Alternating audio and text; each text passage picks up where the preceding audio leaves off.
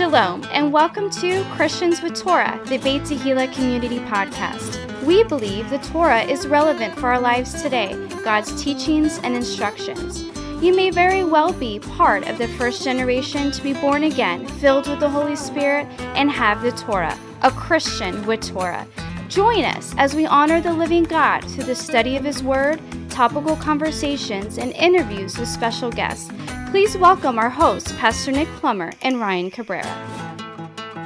Shalom, everybody, and welcome to Christians with Torah, the Beit Tehillah Community Podcast. I'm your co-host, Ryan Cabrera, and here I am yet again in Studio B with Pastor Nick Plummer. Hey, Pastor Nick.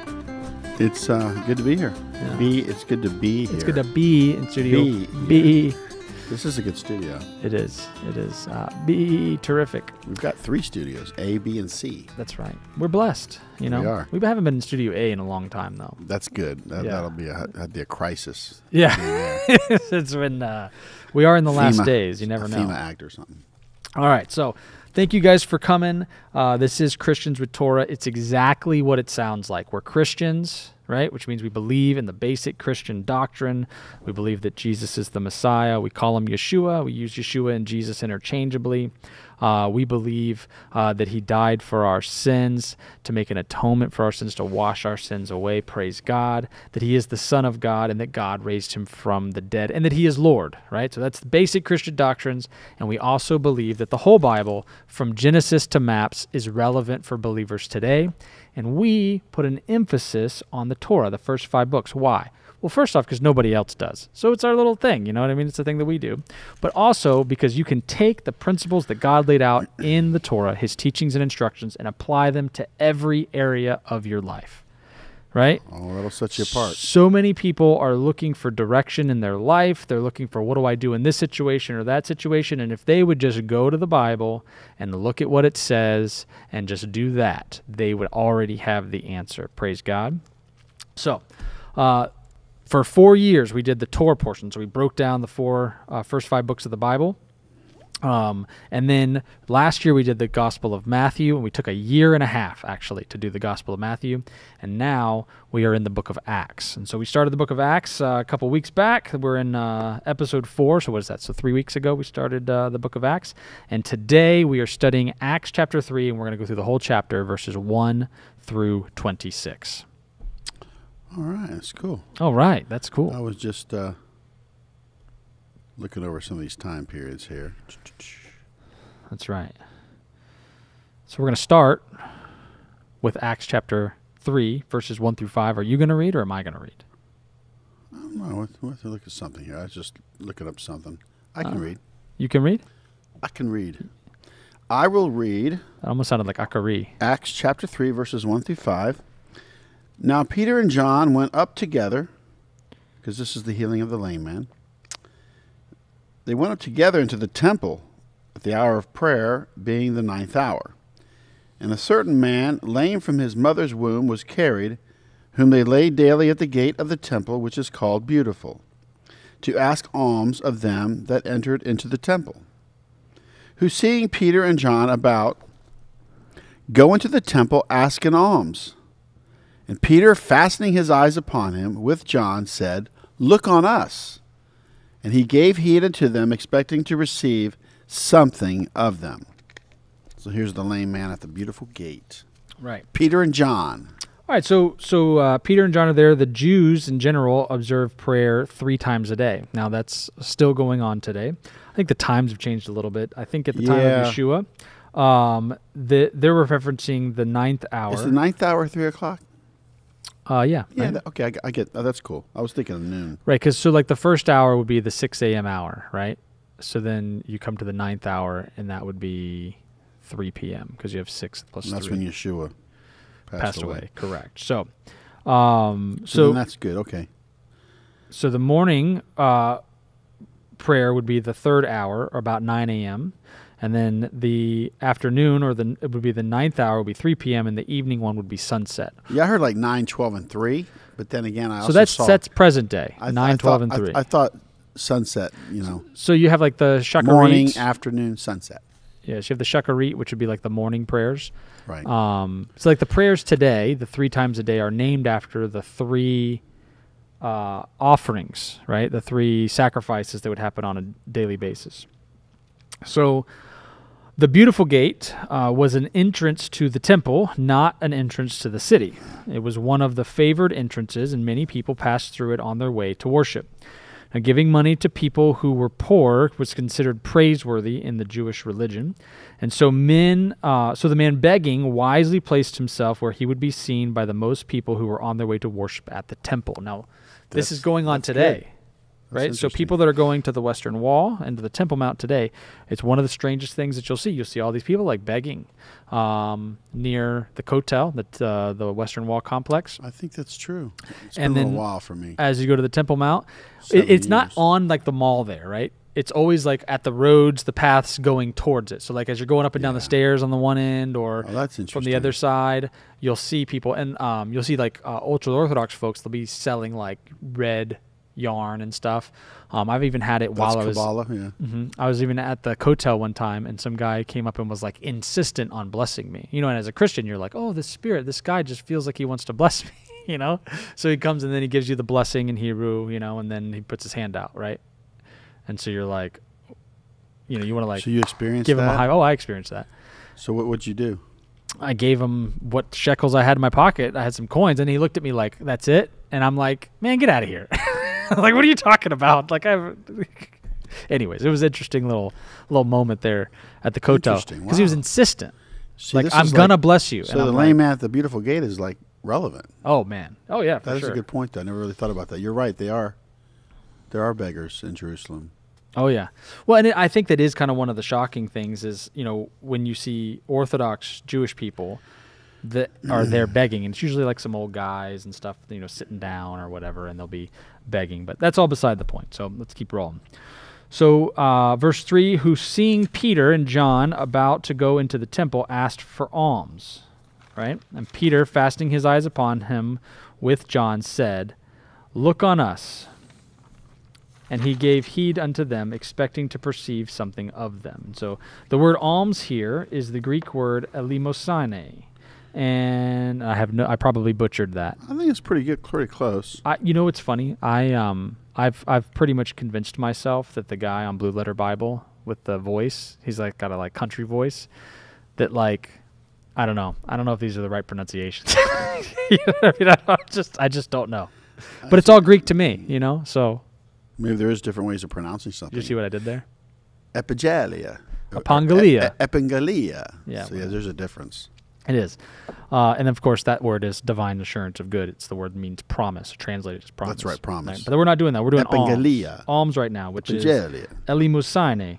And it means compassionateness, i.e., as exercised toward the poor, beneficence, or concretely a benefaction, alms deeds. So this is good. So Peter and John going into the temple, they encounter this man who has been lame since birth, right? He hasn't been able to walk. And so just keep in mind that because he's at the entrance of the Beautiful Gate of the temple, which is one of the most popular gates to go through, hence it's called the Beautiful Gate, many, many people have seen this man, know this man, because they've seen him for, 40 years as they go in and out of the temple. And so We're going to do the alms. Strong's G 1654.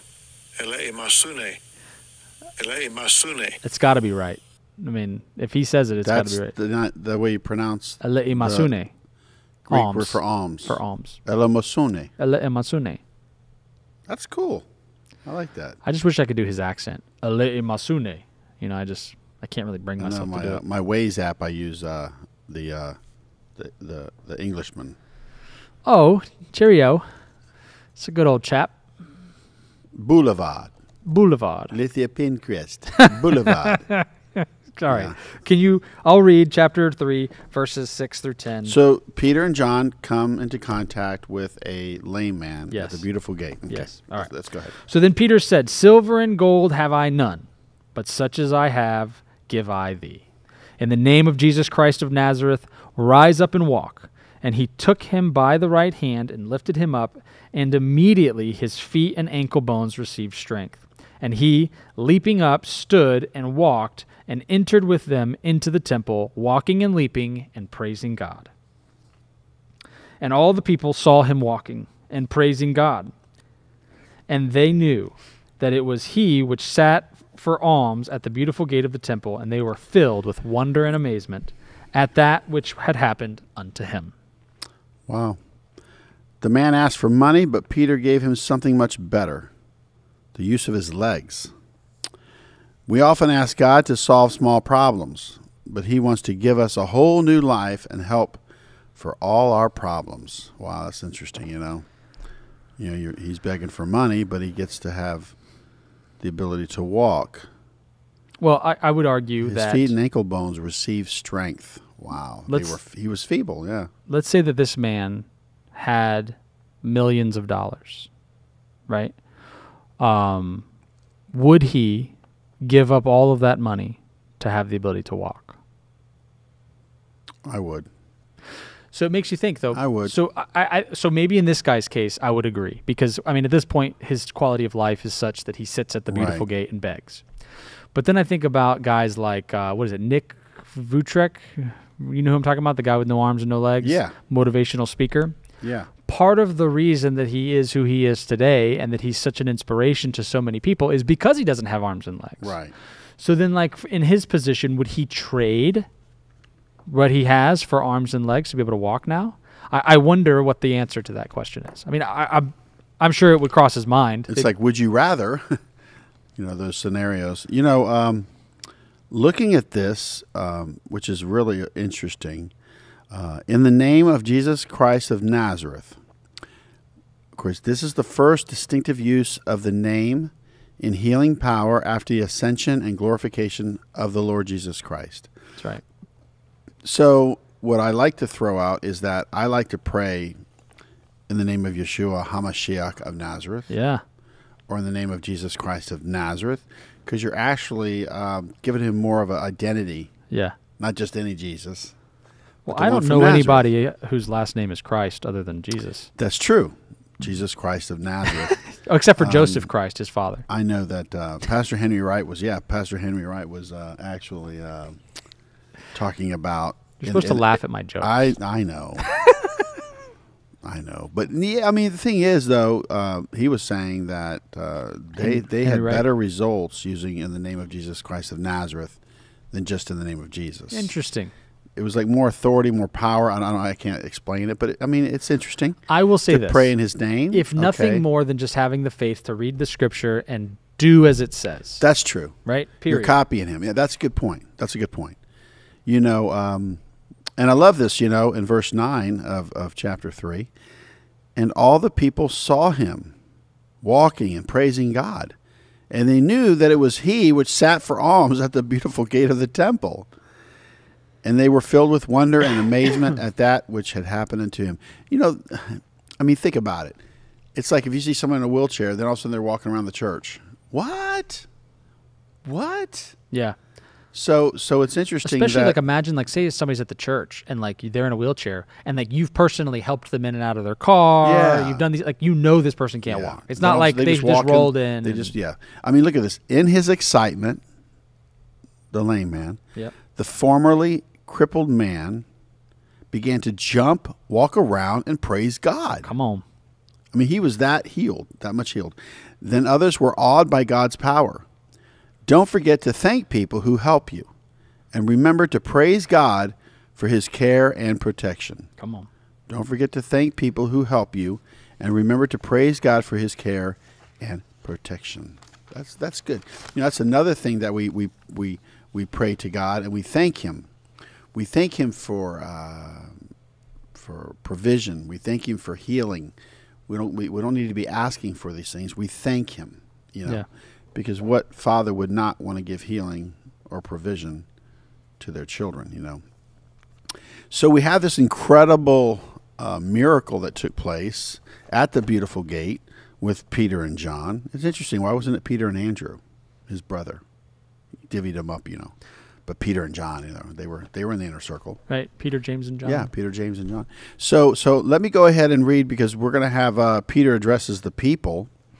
And I'm going to read verses 11 to 15. Peter addresses the people. And as the lame man which was healed held Peter and John, all the people ran together unto them in the porch, that is called Solomon's, greatly wondering. And when Peter saw it, he answered unto the people, You men of Israel, why marvel ye at this? Or why look ye so earnestly on us, as though by our own power or holiness we had made this man to walk? The God of Abraham, and of Isaac, and of Jacob, the God of our fathers, hath glorified his Son Jesus, whom you delivered up and denied him in the presence of Pilate when he was determined to let him go.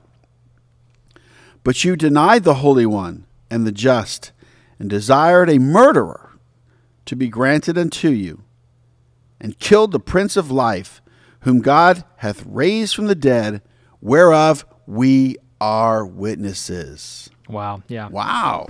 So Solomon's name's porch pretty powerful. was a part of the temple complex built by King Herod the Great in an attempt to strengthen his relationship with the Jews. Now, this porch was an entrance supported by columns. Jesus taught and performed miracles in the temple many times. When the apostles went to the temple, they were undoubtedly in close proximity to the same religious leaders who conspired to put Jesus to death. Wow. Pretty interesting. Now, one of the things that I notice here, it says, Then as the lame man which was healed held Peter and John, all the people ran together unto them in the porch that is called Solomon's, greatly wondering. So first and foremost, Peter now has all of these people's attention, right? He's going to share There's something. a spectacle that is happening. So this is reminiscent of Acts chapter 2, where the same thing happened, where the Holy Spirit fell, and these disciples are talking, and the people are hearing them in their own language, and now everybody's marveling, like, whoa, what is this? So the first thing is, it's almost like, you ever heard the term peacocking? Peacocking is when somebody would like wear something like really flashy, and then like people will talk to them, and it just gets them, it's a conversation starter because it's just out of the ordinary. This is almost like that, right? So people are attracted to the spectacle. Somebody falls down. Oh, everybody surrounds and comes and checks it out, right? Or somebody's doing a trick or whatever. People circle around. You've been to like the beach where they have like performers, street performers and stuff. Everybody like circles around. So same idea here. This lame man who's been lame his whole life, all these people know who he is now walking and jumping and praising God. And people are like, wait, that's that guy. Come on, man. You see this? That guy's walking. Can you believe it? And so they're wondering what's going on. So what does Peter do? He does what he did the last time. He says, Ye men of Israel, why marvel ye at this? Or why look ye so earnestly on us, as though it was by our own power or holiness that we made this man walk? So they're going to give Jesus glory. They're giving the glory like to the that. Lord. That's right. That's cool. And they're calling the people out like, why is this a surprise to you? Like, we've told you already these things were coming. Why are you surprised now that it's here? Right? That's kind of the point. It's powerful, right there in Jerusalem. So we do have a quick discussion question here. Discuss how God... Did you do Solomon's porch? I did. You read that? I did. Man, I don't remember hearing that. Yeah. That was part of the Temple Mount. Probably in the well. Solomon's It's a deep porch. subject. I think I was. So discuss how God healed you of a physical ailment or infirmity. Well, I have an interesting testimony. I was in a car accident where someone rear-ended me at a high speed. Thank God I didn't go through the windshield or any of that, but it was pretty disturbing. And of course, as a result, had 3 bulging discs. Ugh. They're all out of line, bulging. But after becoming born again in March of 92, God healed me soon after. So I didn't really think about it. So I hadn't been able to go running or do weightlifting. So when I came to know the Lord, and I was following up on my chiropractor and everything, and he did an MRI. They did an MRI, another X-ray, and all this stuff. And they said, he's like, well, it looks like you got a bona fide miracle. Nice. So, I was like just sharing that with him, like, wow, I didn't even ask for it. I didn't even know he was going to do it. And he did it. I didn't even really think about my bulging discs. Yeah. I was so saved and born again that, and so I have a medical file and everything. But I had to take out of the Marine Corps Reserves, I had to get out of the Marines because of that, because of a health issue. Huh. It's called what's it called? Medical discharge? Medical discharge, yeah. Yeah. But then I couldn't go back and say, no, I'm healed. Oh, man. I know. Like, I don't know about that. Yeah. But yeah, so I can run. I can go weightlifting, and Yeah. so yeah, that's kind of that. You cool. can go to the gym. So I was and close lift the weights. Though I walk in the valley of the shadow of death or a near-death experience, Yeah. I'll fear no evil. Praise God. Right there, you can see it. Near-death experiences, could have been bad. Yeah, for sure. So yeah, that's my testimony. Yeah, I praise God. I mean, I've had some stuff happen to me over time, but the Lord has my testimony would be the Lord has protected me. He's done me good. I have definitely been in places where I've prayed for people and they've received healing, which is always encouraging to our faith, when you get to see people be healed through the laying on of hands and prayer. That'll touch your faith like nothing, I don't really know what else, That's why community is so important. It's the physical laying on of hands. Amen. So, all right. So, verses 13 through 15 here is kind of the substance of Peter's discourse here, right? Where his monologue, he's going to give it to him. He's giving it to him. He's dressing him up and down. So he says, "The God of Abraham and of Isaac and of Jacob, the God of our fathers, hath glorified his son Jesus." So we stop there. He glorified his son Jesus, right? So who? The God of Abraham, Isaac, and Jacob. Just so there's no confusion here, because I know of Israel. Some people will confuse things I've even heard people try to twist things and say that anyways. People say all kinds of crazy. I'm not even going to get into it. But it's the God of Abraham, Isaac, and Jacob. Yeah. That's the son. That's the father of the son. Right. Okay. There's no confusion here. But who is he? He says, "Whom ye delivered up and denied him in the presence of Pilate, when he determined to let him go." Yeah. So calling him out. Hey, Pilate wasn't going to hurt this guy. Right. But because you guys had a mob and insisted, he was crucified. Right. So you can't just put this off on the Romans saying, it was the Romans that did it. Pilate was going to let him go. Right. He says, "But ye denied the Holy One," talking about Yeshua, "and the just," also talking about Yeshua, "and desired a murderer to be granted to you." And this obviously refers to Barabbas. "And killed the Prince of Life, whom God hath raised from the dead, whereof we are witnesses." Now, Pilate had decided to release Jesus, but the people had clamored to have Barabbas, a murderer, released instead. And when Peter said, "Ye killed the Prince of Life," he meant it literally. You killed the Prince of Life, right? And so the religious leaders thought they had put an end to Jesus when they crucified him. But their confidence was shaken when Peter told them that Jesus was alive again and that this time they could not harm him. Peter's message emphasized three things. Number one, the people and their religious leaders had killed Jesus. He's called them out. Number two, that God brought him back to life. Yeah. And number three, that the apostles had been witnesses to this fact. So this is the 3 points that come out in his little diatribe here. Yeah, because the religious leaders had killed him. That's right. They know they did. Right. And that's why we're going to, in the next set of verses, Peter's a witness. He's going to give him an invitation, which is good. Because here's the thing. No one else in history has been given this opportunity like these people have. No one else in history was actually there condemning Yeshua to death, right? Like Peter is, like this Jewish religious leaders that were there at the Temple Mount condemning Jesus to death. So because they're condemning Jesus to death, they're being given an opportunity. Even them are being given an opportunity to receive the forgiveness and power of Jesus in that moment. That's right? true. But at first, they have to come to the depravity of their sin. So it's the same process for us today. We have to first understand that it's my sin, Ryan's sin, right, that put Yeshua on the cross. Now, I wasn't there like ranting and raving, chanting to put him on the cross, right? But it's still my sin that put him there. And then now I have the option to receive that through repentance. That's good. So, I'm going to read verses 16 through 21. Cool. The restitution of all things. And we're going to talk about the restitution of all things. So it says here, Yes. "And his name, through faith in his name, hath made this man strong, whom ye see and know. Yea, the faith which is by him hath given him this perfect soundness in the presence of you all. And now, brethren, I wot that ignorance I wot that through ignorance. I wot. I know that through ignorance you did it. as did also your rulers. But those things which God before had showed by the mouth of all his prophets, that Christ should suffer, he hath so fulfilled. Repent ye therefore, and be converted, that your sins may be blotted out, when the times of refreshing shall come from the presence of the Lord. And he shall send Jesus Christ, which before was preached unto you, whom the heaven must receive until the times of the restitution of all things, which God hath spoken by the mouth of his holy prophets since the world began. Man.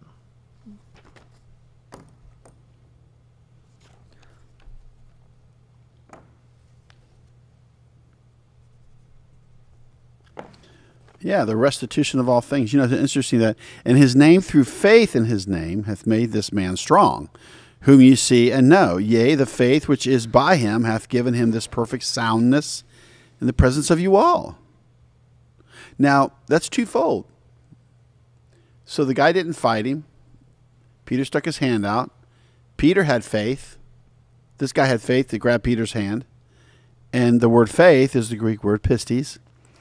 And it means persuasion, credence, moral conviction of religious truth or the truthfulness of God or a religious teacher, especially reliance upon Christ for salvation, assurance, belief, believe, and fidelity. I like this persuasion. It's very interesting. We're being persuaded. Do you really believe that you're grafted in, Nick? You're not Jewish. Do you really believe... Do you have faith to believe that you're Ephraim? You're a wild branch grafted in? Do you really believe that? Do you have faith? Are you persuaded? So when I met Bat Yeningas Wooten, they persuaded me. Hey, these things you're feeling inside and you want to pursue, let me confirm, let me show you what the word says. And I'm like, I was persuaded. Meet the Dryers. They're going to celebrate Passover in March or the spring of 92. I get saved, but in 95 is when I, started putting it all together. So within 3 years, I was in Hebrews in my walk, from being a backslidden, backslidden Catholic to a born again Baptist-costal. Then I got my Hebrew roots and became a Hebrew Costal within 3 years. So that's kind of interesting. Yeah. And 3 is divine. It's of the Lord. So getting saved in the spring, Hebrew roots in the spring. I love spring. Spring forward, fall back. I was born in the spring. See, look at that. So anyway, faith is important. What do you believe? And a lot of things are being said in the world today, and do we believe it? Are we going to fall for it? Are we going to be snookered? What are we going to do? But I love that. The word faith means persuasion. I love the moral conviction part too. So like if I'm hearing a teaching or read a book, I have a moral conviction. Right. Of religious truth or the truthfulness of God or a religious teacher. So I just got done reading this book called The Good Fight, and it's about love from 1 Corinthians 13. And so the premise of this book is like, I'm persuaded now. I'm like, I want to love. It's such a cliche. Oh, I want to love. Well, we need the roots in order to do that, to have fruit. Like, man, Nick, I feel like Nick loves me, or Nick showed love. So like saying it is one thing because it's not really about a feeling or saying it. It's about doing it. Love is a verb. It's an action. So I want to just say that the 7 roots of love, and I'm persuaded even now to share this because of the times we're living in with people being the way they are, broken relationships and everything else, we really do need to love one another. But in order to have love, the roots are, of course, patience, kindness, and then it's, of course, truthfulness. And after truthfulness, you have protect, and then you have trust, hope, and then perseverance. So those 7 things make up 1 Corinthians 13 for love. So I was persuaded in this to look at that. So we'll move on. But Jesus, not the apostles, received the glory for the healing of the man. I love that. In those days, a man's name represented his character. It stood for his authority and power. By using Jesus' name, Peter showed who gave him the authority and power to heal. The apostles did not emphasize what they could do, but what God could do through them. I love that. You know, like even with our identity, we have the faith to believe that we are who we are because Yeshua is the root, and he's brought us near. In Ephesians 2, it talks about we're part of the Commonwealth of Israel. In Romans, we're grafted in. So this is what's really cool. He goes on to say, and in Acts 3:17 and 18, and now, brethren, I wot that through ignorance you did it, as did also your rulers. But those things which God before had showed by the mouth of all his prophets, that Christ should suffer, he hath so fulfilled. You know, the life of Messiah is like a mosaic, especially when it comes to describing him and his suffering. So you got to go into Zechariah, you got to go into Isaiah and start pulling these scriptures, the Messianic Psalms, Isaiah 53, and you start pulling these, you go, yeah, the Christ has to suffer. You know, and that's what they're saying here. But through ignorance probably means that they did not fully understand that Jesus was the true Messiah and also the true Son of God. But such ignorance in Scripture, while it may diminish punishment, does not fully absolve people of responsibility for their actions. That's, of course, Acts 3:17. The time I was 15 to 25 were my wasted years, you know, and I look back on it now, and it's like, man, I always wish I hadn't have done those things or whatever, but this is where it got me today. Some of these prophecies are in Psalm 22, Isaiah 50 verse 6, and Isaiah 53, which is very powerful. Peter was explaining the kind of Messiah God had sent to earth. The Jews had expected a great ruler, not a suffering servant. So it's very interesting. So God made us. We messed up. He gives us a way out. You know, God can't go against his character. So God's character, his attributes, is holy, blameless, without spot or blemish. He is holy. He does no sin. He's perfect. But what did he do? He created us in his image. And that's powerful. For God so loved the world that gave his only begotten Son. So God created us in his image. And now as we look at this, we can really put it all together that, wow, he really did all these things for me because he had to suffer, die, and be buried.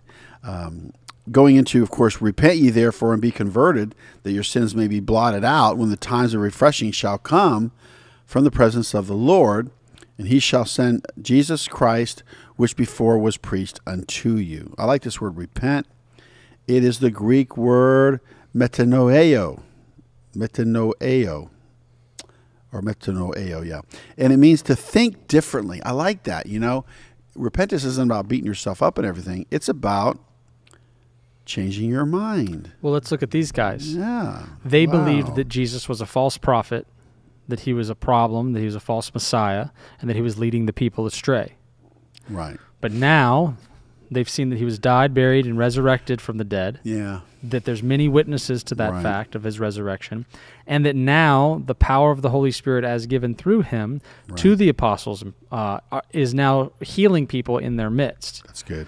So for them, it would literally be a change of mind. From what? From changing from thinking that Jesus is a false prophet to thinking he's the one true Son of God, the Messiah who came to save Israel.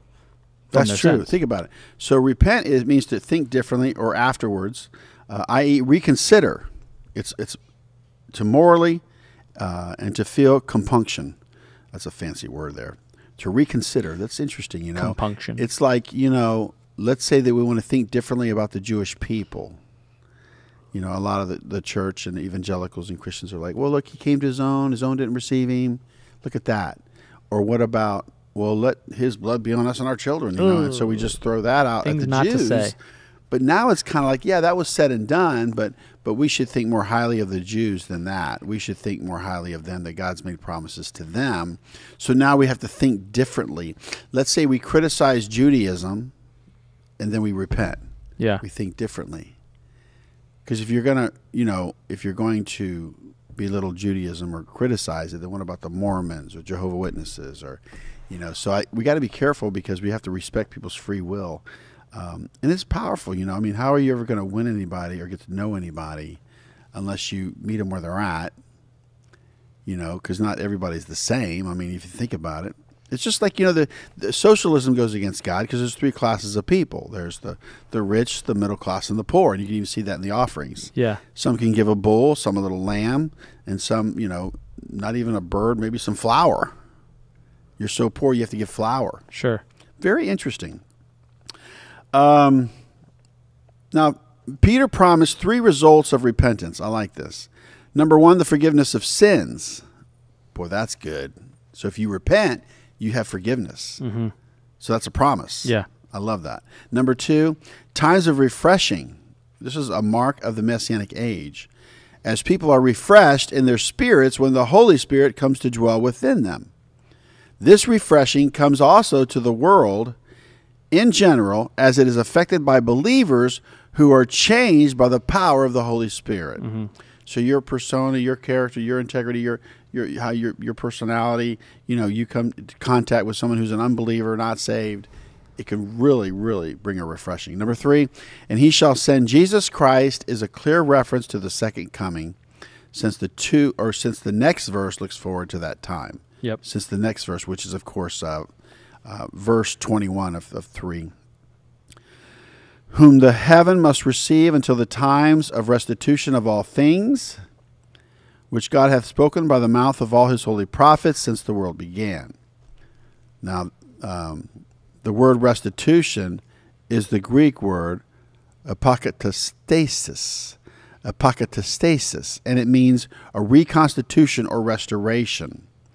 So that's very, very important. And I have here a discussion for this restitution of all things. Notice, all things. Discuss some of the things that God is restoring back to his children. I got just a little sentence here.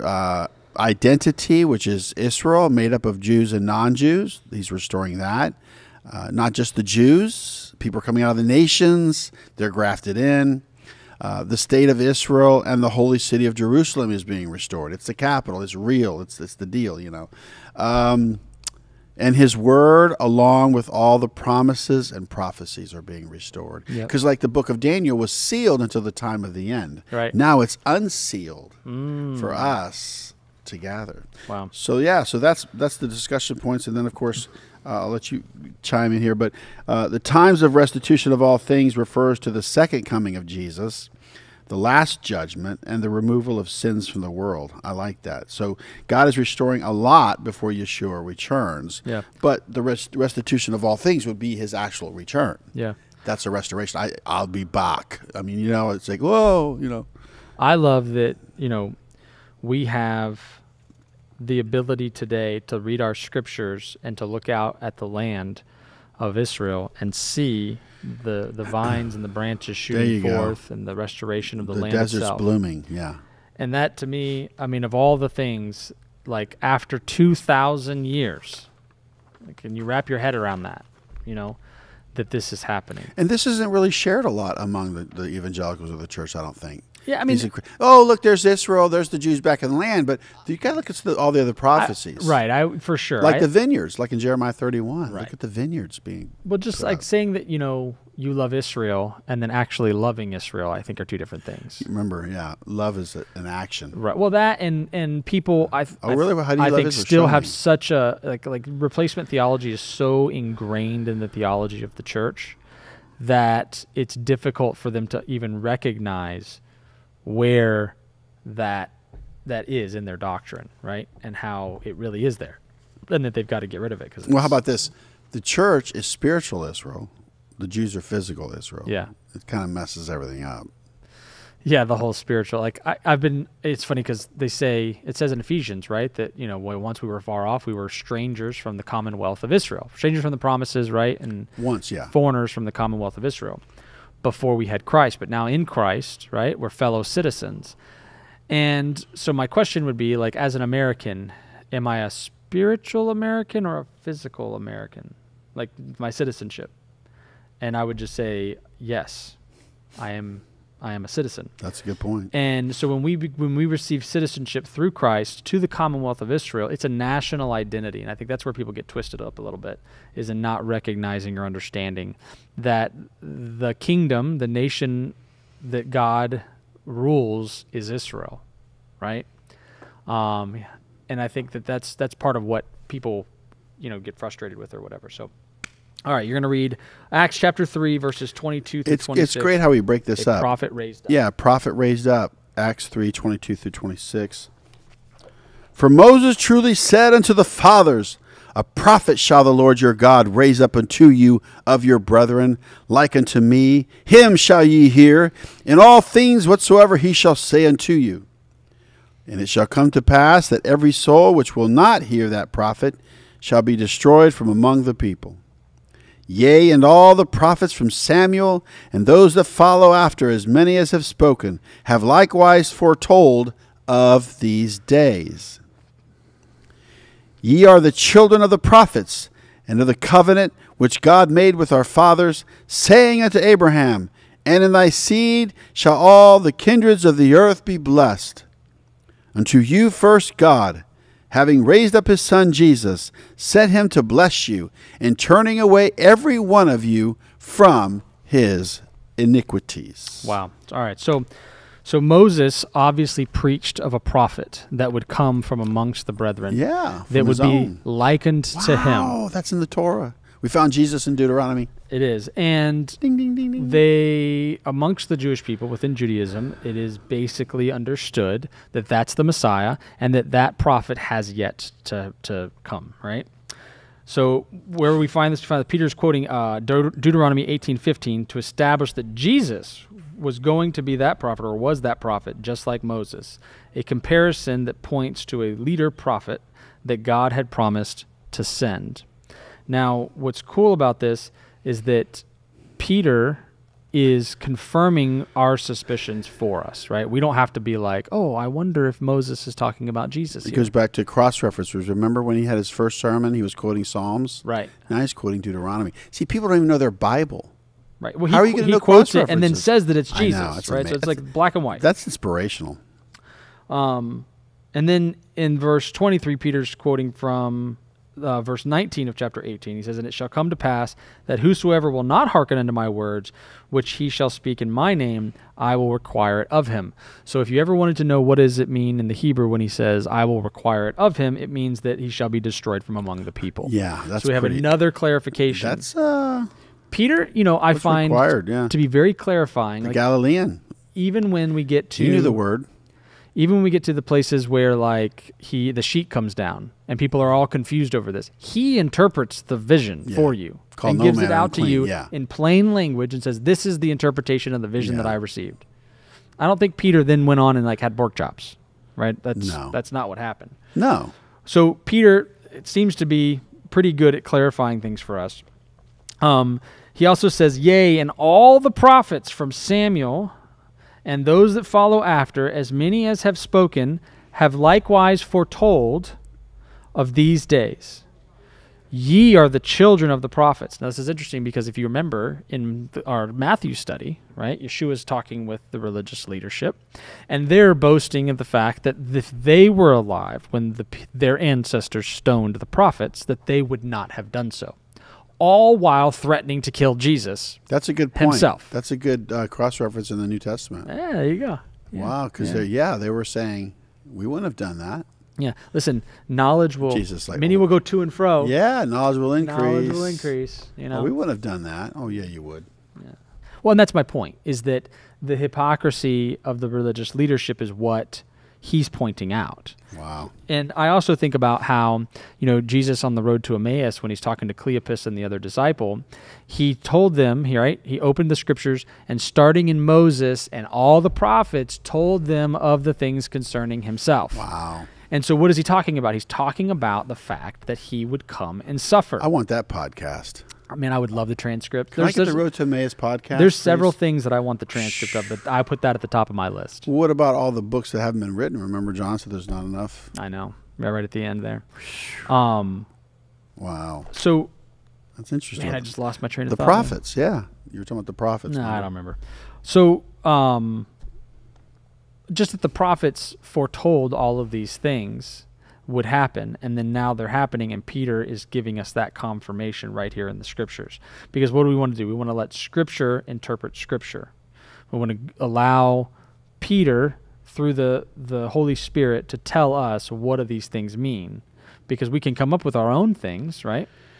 But again, and Peter even talks about Paul and how confusing Paul is. So if you're confused by reading Paul, you're not alone. Even the people that were reading Paul, that were contemporary to Paul, were like, listen, many of these things that I'm discussing with you, Paul also wrote to you concerning. That's true. Many of which were hard to understand. And people take it and twist it to their own demise, right? Well, we got to remember the Apostle Paul was taken out to the back of the desert for 3 years or something? Yeah. Was he out there in the wilderness for 3 years? Yep. Many people say that he's at Qumran. That'd be a good movie. But then they also say, I know, right? Who knows where he ended up. So let's see. So the prophet Samuel had lived during the transition between the judges and the kings of Israel, and he was the first in a succession of prophets. Now, clearly, we have other prophets before him, right? We have Enoch. We have Noah, right? We have Abraham, Isaac, Jacob. So we have people that communicated directly with God, received revelation, and gave it to the people. But Samuel is the first one under the kingdom of Israel to receive the office of the prophet, right? He was seated in the office of the prophet. So Samuel will be the first in that case. And, of course, the lineage of David, the Davidic line, the Davidic covenant is going to come from Samuel to anoint David. So he's probably showing even a physical line of the scepter. Correct. Well, that's my whole point. Yeah. Is that Samuel, being the first person to have the office of the prophet, one of the first actions he takes is anointing David. Coming out of the book of Judges. As the king and founding the Davidic line, right? The royal line. And obviously that's the line from which the Messiah eventually comes. And all the prophets pointed to that future Messiah. And this is where I think, like I was thinking about this earlier, I think I might have even told you this, that if Jesus would have come as the conquering king, we wouldn't know who he is today. He would have conquered. And I mean, I'm sure we would, right? Obviously, he would come as the conquering king, and the kingdom would never end. I don't want to say it that way. Well, that's a good point. But because he came and suffered and died for our iniquities, right? Because let's just say these people are crying out to have the Lord come and vanquish their enemies. But what they don't realize is their biggest enemy is themselves. And so Jesus is coming to solve that problem, because that problem has to be solved before they can reign in the kingdom with him. Well, two things have to happen. That's why if you look at the 2 days, the end of the second day right now, if a day is 1,000 years, 1,000 years is 1 day. So we needed those 2 days to continue with the punishment of scattering, then gathering, and also the gospel. Yeah. The gospel had to go out for 2,000 years, for 2 days. Amen. For 2 days, the gospel had to go out. So then verse 26, the final verse here says, "Unto you first, God, having raised up his son Jesus, sent him to bless you in turning away every one of you from his iniquities." Right? And so Peter noted that the covenant promised to Abraham applied to all the kindreds of the earth. The servant Messiah was for all, only being sent to Israel first. The worldwide mission was already implicit in Peter's message. Only later, however, would he finally assimilate its meaning. So the word iniquities is paneria. Paneria, it means depravity, malice, or even special malice, plots, sins, wickedness, so depravity. So, which is interesting because think about your bad habits. Think about the iniquities that you keep doing. Yeah, that God came to break us of this, right? Of depravity. So, wow, that's good. So he's talking to Jewish religious leaders in this message here, right? And he says iniquities, and when he says iniquities, he doesn't use the Greek word anomia. That's good. Which is lawlessness. Is that another word for iniquities? So like when Jesus says, "Depart from me, I've never knew you, you workers of iniquity." The word is anomia, which that's another word for iniquities. Yeah, because nomos is law. That's good. Right? Anomos is without law. Anomia, just changing it into lawlessness, right? The status of being without the law. So when he's talking to Jewish people, he's not using the word anomia, right? He's using the word paneria, which is a different word, because he knows that they have the law. That's good. But they're still depraved, even though they have the law. That's good. So it's two different things. So my contention would be that when Jesus is saying, hey, but Lord, didn't we prophesy in your name? Did we do this in your name? He's talking to religious leaders of the future who would be lawless without Torah, which is even more rough. So, what a whirlwind, huh? So what 2 points did you get out of Acts chapter 3, verses 1 through 26? I think I could base it on two things here. Number one, God's miracles come with the gospel of Jesus Christ. I like that. So you don't just do miracles or see miracles without the gospel of Jesus Christ or him getting the glory, number one. So God's miracles come with the gospel of Jesus Christ. Number two, God will continue to restore the kingdom of God until the Messiah returns. Boom. Yeah. There you go. Until we sit at the marriage supper of the Lamb with him. That's good. My first one is health equals true wealth. And the way that I say this is that silver and gold, I have none. Yeah. But what I do have, I give to you. I like that. And truly what he's giving is much better than silver and gold.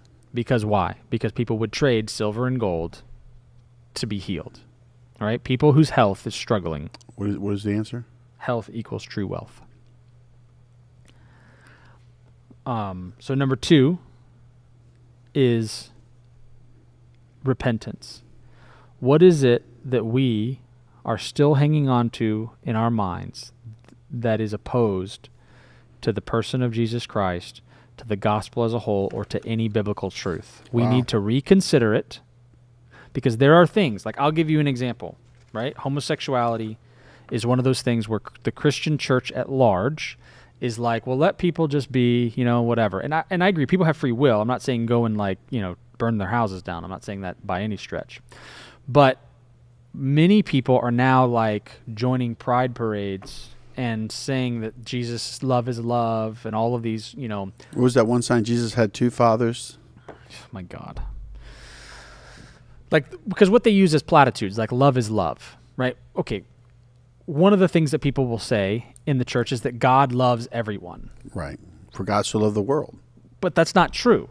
God doesn't love everyone. He hates Esau. Because he hates Esau, right? We won't get into that. Poor Esau. For Jacob I have loved, Esau I have hated. It's kind of a dislike, yeah. Strong dislike. But think about this for a second. Why is it, if God loves everybody the same, right, then does it really matter that he loves me? You know what I'm saying? But truly, God chose me, right, and has given me this revelation to know him and his son, and to provide me with the saving knowledge of his son. That's a big deal. And so why is it that he hasn't given that to others? I have my heart breaks for these other people, right? Oh, absolutely. So I respect their free will. What is going on here in this? So I just think that because God has the ability to hate, and he hates sin, and he punishes sin, that means that the love that he has is so much more valuable because of that. Because I have come, behold, what is it in Romans we read earlier? Behold the goodness and severity of God. On those who fell, severity, but on you, goodness, as long as you continue in his goodness. So it's I don't know. That's a whole other topic maybe for another day. But the point is, what is it that's a biblical principle that you have allowed the culture or the world to influence you to where you're believing what the culture and the world says and not what the Word of God says, right? Those are the things that we have to take those things down one by one and reconsider them and repent, change our mind, reconsider. Sorry. I was asking myself this question. How do we know if we've been desensitized? Ooh, yeah, well, we have. How do we know if we have been desensitized? Well, we're not walking in the Word of God. So think about it, okay? If something's being thrown at us from the culture, how are we responding to that? Yeah. I mean, like I said, if you're not gunning for anybody, nobody's going to gun for you. I mean, that's what whole social media is all about. Look what I have. Look at me. Look at my selfies. Look at my family. Look at me. Look at me. Look at this. And then, of course, it's also being used to go after others. Isn't it the opposite of the kingdom of God? Yeah. It's like we should be going after God and then living a life that is righteous and good. And I feel like if we are going, if we're really chasing after God, we're seeking him, and then we are proclaiming that, I don't think you're really doing a good job unless you got some haters, right? I mean, my thing is this. Listen, I understand people want to have conversations and point things out. Oh, I get that. Yeah, that's I don't believe that God has called us out no, the spirit of debate, to call everybody else the out. spirit of debate is or upon just to us. put people down. Yeah. To be negative against our leaders, to be, badmouth them and this and that. I think we should pray for them. And yes, of course. And we could say, well, gosh, look, that was a blunder or this or that. But yeah, I think we need to be careful with that, because you reap what you sow. Yeah. Very Yeah. good. Amen. All right, you want to pray us out? You can do it. All right. Father, thank Yeah, you so much thank you. for your word. We thank you, Lord, that you are still healing even today. God, if there's anybody that is under the sound of my voice, listening or watching this right now that needs healing, let them believe on the name of Jesus Christ of Nazareth, Yeshua HaMashiach of Nazareth, Lord, that the Spirit of God will dwell in their body and heal them of whatever infirmity or affliction that they are facing right now, God. And we just pray this in Yeshua's mighty name. Amen. Amen. Amen. All right. Well, listen, if you want to reach out to us, go ahead and keep the conversation going in the comments. Like, subscribe, do all that good stuff. You can send me an email at ryan@twopraise.net if you want to get a hold of me. Bless you guys. Have a great week.